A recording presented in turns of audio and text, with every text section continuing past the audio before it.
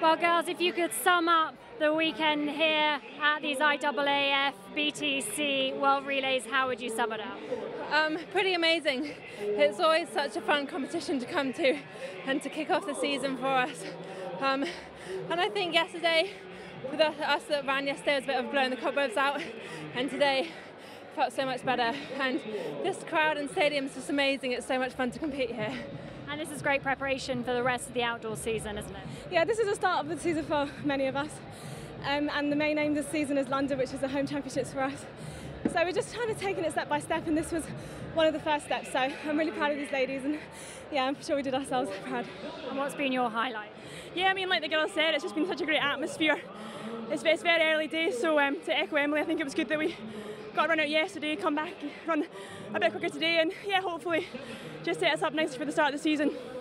And this event will be back in 2019. Can we expect you to be back here in the Bahamas? No, I think that's asking a bit too much.